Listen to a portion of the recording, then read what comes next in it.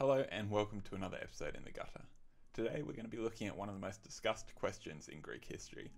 What drugs was the Oracle of Delphi using? The Oracle of Delphi was one of the most famous figures in Greek history, and over the hundreds of years she operated as the Oracle for Apollo, many accounts were written about her. Although these accounts vary quite a bit, we can still average out a general image of what she would look like on a consultation day. She would have a laurel leaf in one hand and a ball in the other. She would be sitting on a tripod above a crack in the earth that was leaking gas.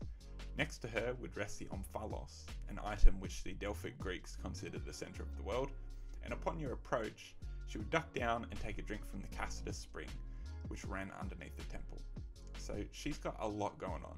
As well as this, the accounts vary quite a bit on what aspect of this actually inspired the oracle, and what being inspired would do to her. Our first idea is the most immediately obvious, the chasm beneath the oracle leaking gases. The chasm is mentioned many times in our texts, and in fact they make out like the temple was built there because of the chasm. Diodorus Siculus even writes that the chasm was originally discovered by a shepherd whose goats kept on getting high while grazing on the grass around it. An attempt to find this chasm was actually the inspiration for the first archaeological dig at Delphi, which took place in the 19th century. Unfortunately, the French team that conducted the excavations found precisely 0 fault lines, and it was the death of the thesis for a long time. However, more recently, a team of scientists conducted a series of geological tests on the site, and found 2 overlapping fault lines directly beneath the temple. The team hypothesized that the 2 fault lines could have leaked subterranean gases up to the surface, specifically a gas called ethylene, which was used as knockout juice in the 20th century and has a range of symptoms that coincide with our literary texts, including amnesia and rapid onset.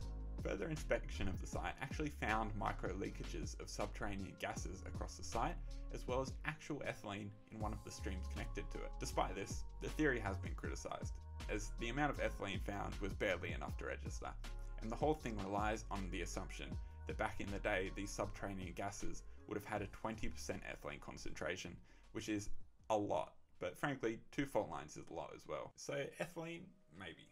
But that's not the only possibility for gaseous inspiration. An article by Professor Holland was the first to identify a few anomalies in the temple floor, specifically a lot of circular holes.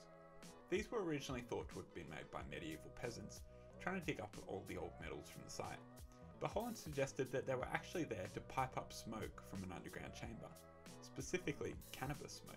Holland also noticed that these holes were about the same width as one in the top of the omphalos, that thing next to the oracle that was the centre of the world. The overall idea being the oracle would run downstairs, light up a pile of the good stuff, come back upstairs, sit next to the omphalos and get suitably inspired. You might be questioning how on earth the Greeks would get their hands on some weed, but it's actually well attested to in the literature as being immensely popular among the northern steppe peoples. Not only this, but by the beginning of the classical period, weed was beginning to enter the Greek world itself, and as we cross over into the ADs, it's well established, its leaves being used for bandages and clothing, and its seeds infused into wine to cure headaches. Next up, we're going to be looking at an interpretation that has maintained a lot of popularity over the years, that the oracle was eating laurel leaves. Now, originally this idea was debunked pretty quickly by a man named Professor Ostroik after he ate some laurel leaves to test the idea's validity and reported himself to be, quote, no more inspired than usual. But like the gas theory, this idea has recently received some new life. It is suggested that the oracle was actually chewing on a similar plant called oleander that has side effects of agitation and excitement. So much so that Greek and Roman MMA fighters used to chew it before their bouts for an extra bit of pep. Unfortunately, this is a bit of a sad one, as it does just entail the oracle undergoing repeated poisonings, but it was widely accessible, fairly popular, and the side effects, including respiratory distress, do certainly match up with some of our accounts. Finally, I'd be remiss if I didn't include this one for all you Graham Hancock fans, ergot. For those of you who don't know, ergot was originally theorised to have been the active component in the infamous Eleusinian Mysteries way back in the 1960s by Gordon Wasson, Carl Rook and Albert Hoffman. Ergot itself is a fungus that grows on barley. While normally toxic, its psychedelic properties can be extracted and made into a potion. This brew, when drunk, would be very similar to the effects of hallucinogenics like LSD, magic mushrooms and DMT. I'm not going to get too hardcore into it here, but it's very likely that the Eleusinian Mysteries directly entailed making and drinking such a potion, although it's still very hotly debated. So how does this relate to our oracle? Well, remember that bowl she was holding at the start of the video? This would have it that it was actually an ergot potion.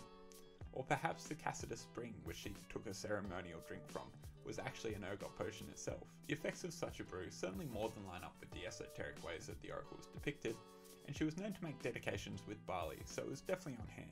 There are, however, a few major problems with this. First of all, practicing the Eleusinian mysteries outside of Eleusis was punishable by death, which tells us not only how important this stuff was, but also that everybody knew what it was. For instance, when Demetrius the Besieger was caught practicing the mysteries inside Athens, in the Parthenon with a bunch of prostitutes, the outrage was that he was doing so outside of Eleusis more than anything else, and everybody immediately knew what he was up to. Therefore, it's not only odd that the oracle would be allowed to practice this outside of Eleusis, but also that nobody records her doing so. So like all of these, you'll have to make up your own mind. That's all we've got time for today, but this is by no means a definitive list. The Oracle of Delphi has received a million interpretations as to what she was up to. Some people think she was using opium, which was very popular at the time. Some people think she was burning hensbane, which was very similar to oleander. Some people think that the oracle was chosen because she had inherent psychological differences, and some people think that the oracle's advice was a sham and was actually dictated by a cabal of rich and powerful priests. To me, the biggest thing we can take away from all of this is that to the Greeks, the main point of discussion wasn't her source of inspiration as it is today. It was that this lady could talk directly to a god. So when your mum asks why your eyes are so red, tell her that you've been talking to Apollo.